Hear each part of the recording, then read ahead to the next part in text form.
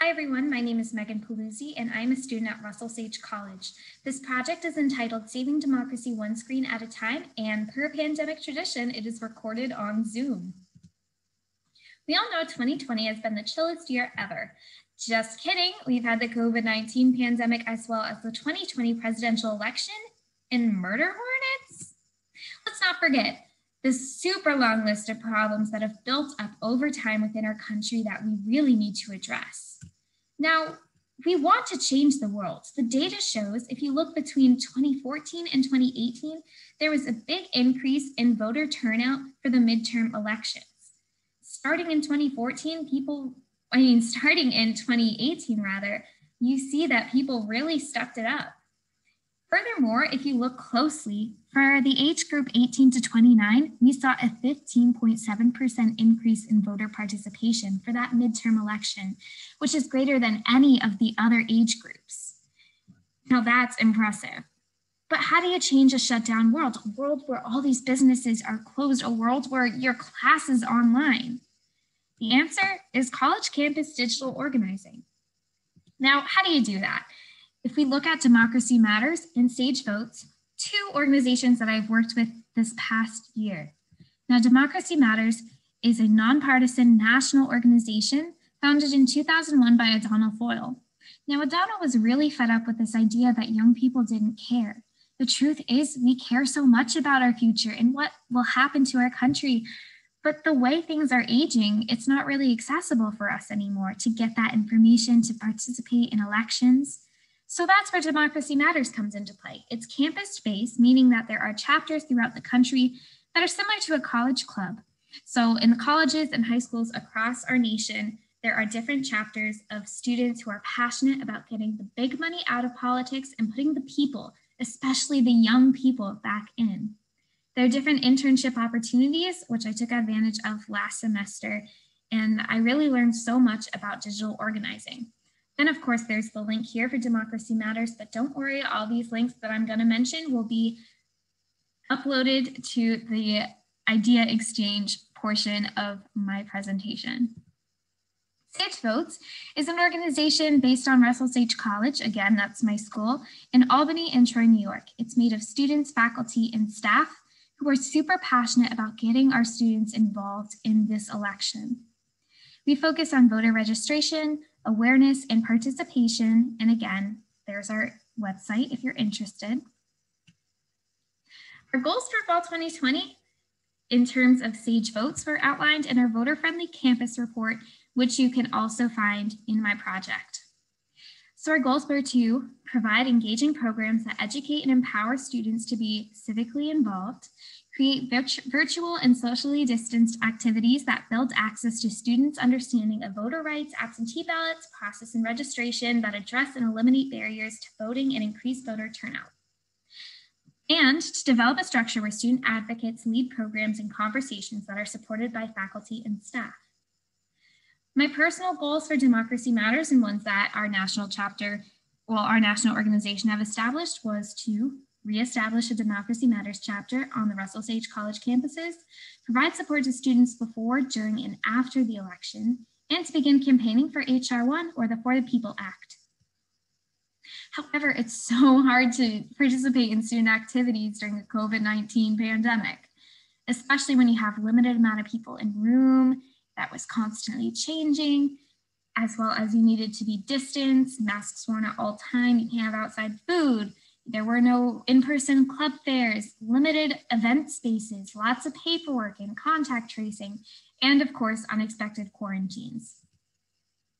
With virtual programming, although it's safer, students have Zoom fatigue.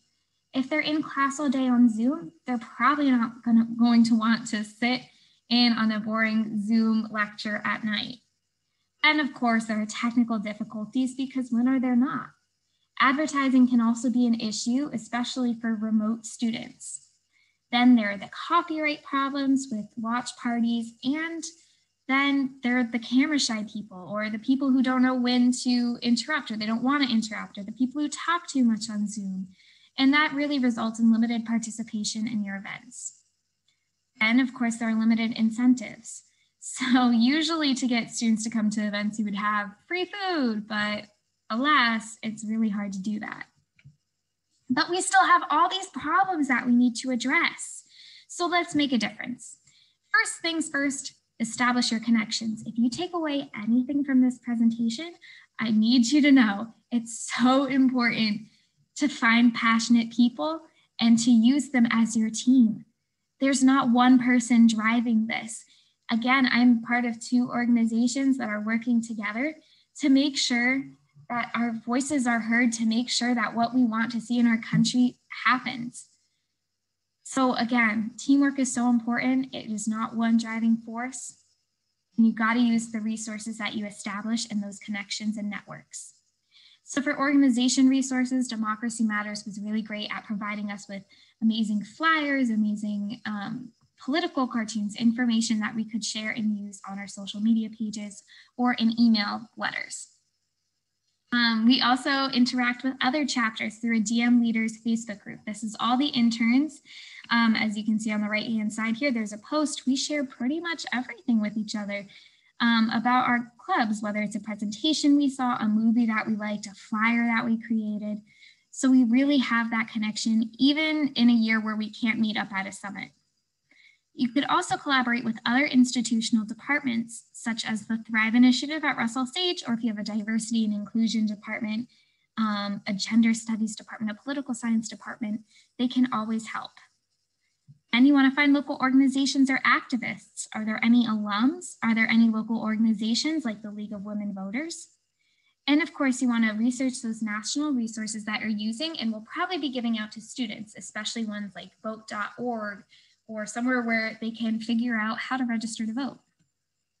Then you want to advertise these resources.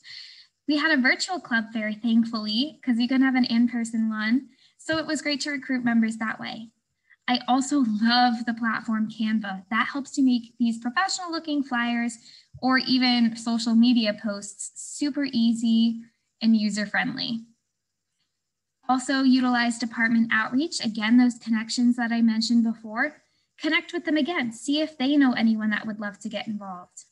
Joan Mandel, the executive director of Democracy Matters, sends out a newsletter to all the interns every month. It's her e-news thing, and she talks all about what we're focusing on for the next month. And it's a great way to get that information and also an easy way to spread that information with other members or people within your community. Contact-free campaigning was a huge thing, because the less exposure you have to other people, the safer. So one thing we used was stall stories. Democracy Matters likes to call it politics,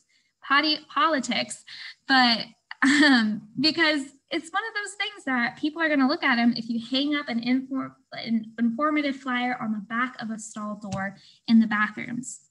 QR codes are also easy because instead of sharing pencils or papers with people, this way people can just scan QR codes with their phone. Free merchandise is good. We were able to get some amazing brownies and cookies from our dining hall staff, so it was safe and approved by student activities, and we could slap on a sticker with a QR code to bring them to the Sage Votes page. Social media is also super important. I like to think energize, connect, and interact. Energize by telling the people what you care about, what your mission is, and why they should care too. Connect, get people involved in what you're doing. We had this I Vote campaign with Sage Votes where students would fill in the blank of I vote because and take a picture and send it on social media. Interacting is great. So again, I mentioned a Facebook group and in our Facebook group, which is my Democracy Matters at Sage Facebook group, not the DM Leaders national one, we're able to have a mega thread for each debate where we could all comment our thoughts in live time. Zoom events. They can kind of sound unappealing at first, so you really got to get creative with them. One thing we did was politics in pajamas. Rather than having an event at 3 p.m. or right after class at 5, we held it a little bit later so students could take a break from their homework and learn something. We had 3 different series and different politicians, activists would come in on Zoom in their pajamas and share what their mission was, how college students could get involved, issues within our society or in our government, and how we can fix them. We also held watch parties. We had a Hamilton watch party because we have a lot of students who love that show. And we were able to bring in an activist and alum, Teresa McCalman, as well as the executive director, Joan Mandel of Democracy Matters, to talk about different causes that we're working on. For debate night, we would generate bingo cards. If they got bingo, which we made with our bingo baker here, you can also find that in my documents, then they could take a picture of their card that's completed and DM us on Instagram. For in-person events, you should always have a remote option, but it's also good to try for those in-person events just to get people out of their rooms and connect. For National Voter Registration Day, we had some free merchandise out. We were able to canvass the whole campus and spread ideas as well as resources for how to get involved, how to register to vote, how to make a voting plan. Then we also had these free treats, masks, touch keys.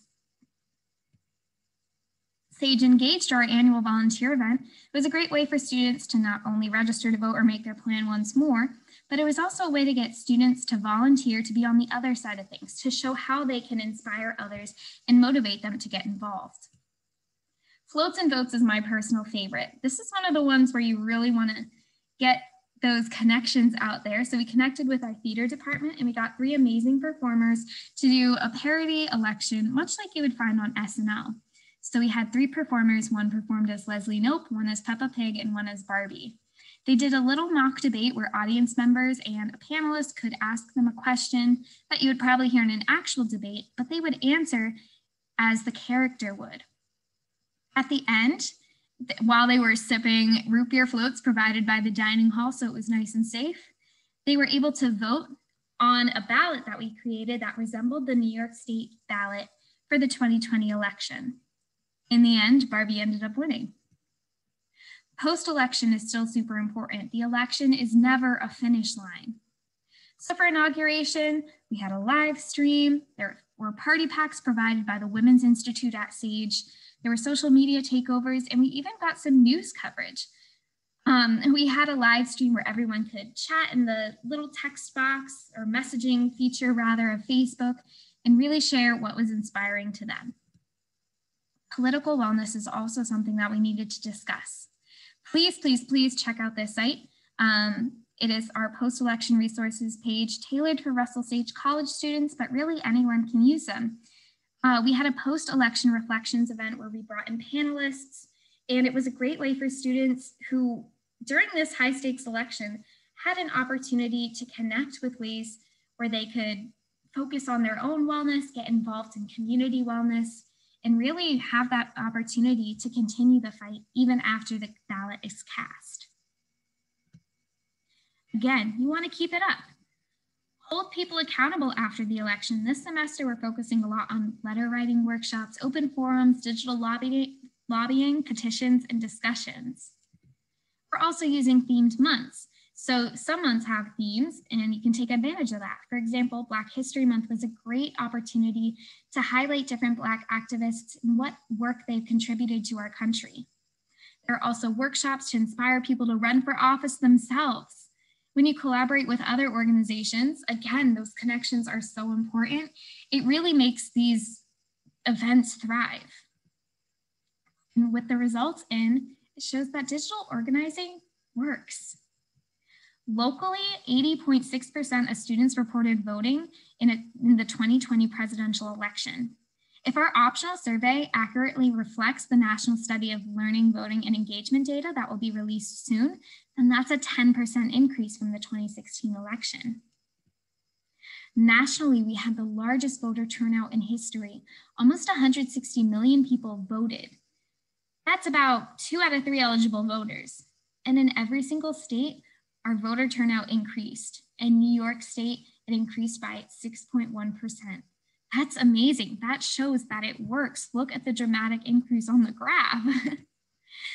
But yes, thank you all so much for watching. Please check out all the other documents that I'm uploading for this idea exchange. Now it's your turn to change the world. And if you ever have questions, please feel free to contact paluzm@sage.edu. Now let's go get them.